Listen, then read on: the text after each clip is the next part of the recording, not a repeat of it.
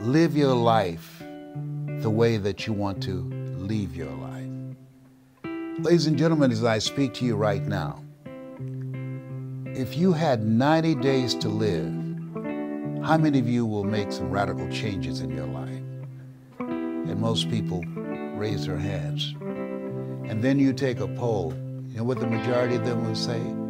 I will quit my job. Why? Because that's not them. Yeah. They're not doing something that's them. You spend 40 to 60 hours a week doing something that's not you. Yeah. That's stressful. But if you're doing something that's you, that's your passion. And so when you realize that we have a choice to accept life as it is or be an active force for good, to decide, I don't want to just survive. This is not me. What it takes to survive and what it takes to live, those are two totally different things. And you got to be willing to work for that. A lot of people are afraid of that four-letter word. Willingness, W, the willingness to do the things today others won't do in order to have the things tomorrow others won't have. O, ownership of your life, taking full responsibility for where you are. George Bernard Shaw said that people that make it in his life, they look around for the circumstances they want, and if they can't find them, they create them. The R stands for willingness to reinvent yourself. To that in order for a man to gain his life, he must lose his life. So you've got to be willing to die to who you are now, to give birth to who you are to become. And the K stands for kindred spirits. You've got to come out from among people who don't have goals, who don't have dreams.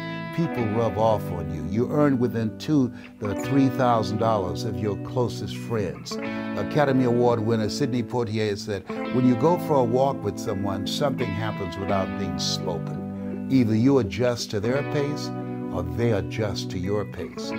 Whose pace have you adjusted to? And so if people are willing to do the work, whosoever will, let him come. A person convinced against their will is of the same opinion still. Boom! One of my favorite books is Man's Search for Meaning, Viktor Frankl. And he said he was in the Nazi German concentration camps. He said the Jews that survived the inexpressible cruelties of Nazism had some power greater than themselves that they believed in, or some movement that they bought into, or some family member that they were determined to see again. And what it boiled down to, he said, if you know the why for living, you can endure almost anyhow. If you got a reason that drives you. My reason was I had made a commitment. I was going to buy my mother a home. And nothing was going to turn me around. I was going to make that happen. That was not some wish. My brothers and sisters, they didn't share it. They thought I was crazy. But that became my reason for being. I faced a lot of rejections. And I just saw it as a part of the process, that you have to roll with the punches. Because I was in this place where Paul Robeson, who said, here I stand, for I can do no other. And I was determined that I was going to find a way through speaking to earn enough money that I'd be available to my mother to take care of her, who was suffering from breast cancer. I promised her when I was a kid, I said, you'll never go into a nursing home. She used to work in nursing homes, and she always said she never wanted to go into a nursing home. I I said, I promise you, that will not be your destiny. And when my sister called me and said, Leslie, are you sitting down? I asked, what's wrong with Mama? I just got reelected to the higher legislature. They appointed me to the chairmanship of the Education Committee and the Human Resource Committee. And she said, Mama has breast cancer. I say, I'll be there tomorrow. She said, but you just got elected. I said, listen to me. I enjoy politics, but I love Mama, and I promised her I'll be there. And she said, Leslie, they have a lot of good nursing homes in Dade County. I said, please, don't touch her. I'll be there tomorrow. I caught a plane the next morning, and I'll never forget ringing the doorbell. And a friend of hers named Miss Mildred was there. And she came to the door and she said, oh my God, Mamie, Leslie's here. And I could hear my mother say, I knew he would come. I knew he would come. Mildred, unpack those boxes. He's here. I knew he would come.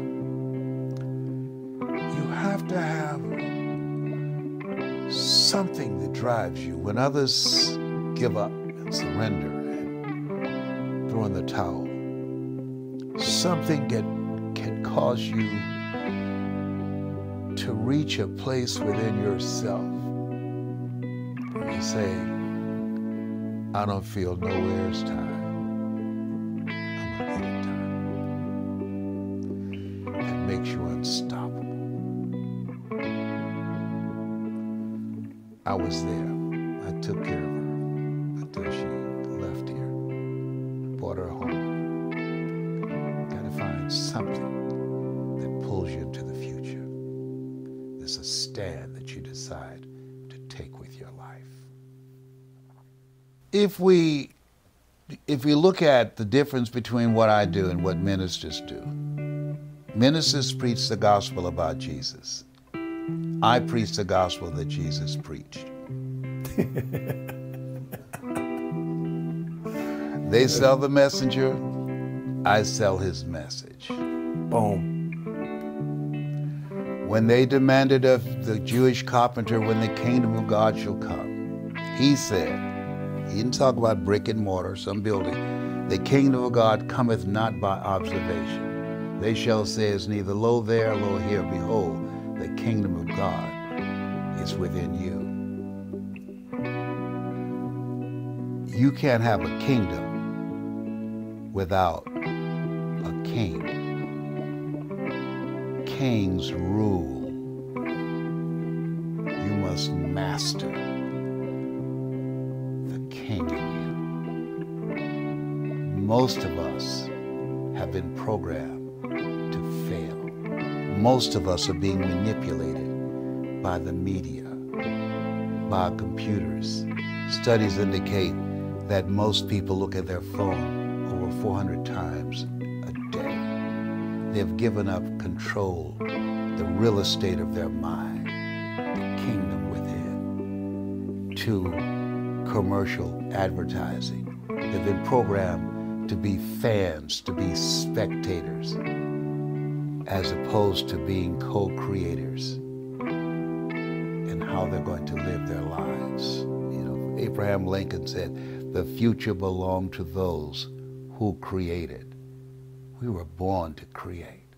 And so this time where we are, this place where we are, people should not be focused on the television set and what's going on in the Ukraine, and my heart goes out to them and my prayers and my support for them. But they should be focused on what kind of person must I become that will help me to learn how to turn adversity to my advantage. Because life is going to always be challenging. Think it not strange that you're faced the fiery furnaces of this world. You will, not you might, you will have tribulations. It's a part of the process. And so our goal is to master your kingdom. that we have to go within, as we say, that you don't live life as it is, you live life as you are. And so if we train our children how to live their lives from the inside out as opposed to the outside in, we can reduce the dropout rate, the suicide rate, the unexplained violent behavior, people fighting over toilet paper in a grocery store or fighting over a parking spot. That's somebody that's not in their right mind. And so people are breaking down to a very large extent. But the people that will make it through this place where we are, there's an African proverb that says, if there's no enemy within, the enemy outside can do us no harm.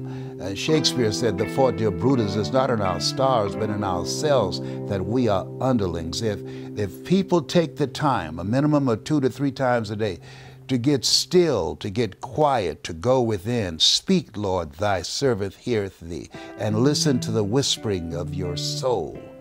What am I supposed to do next?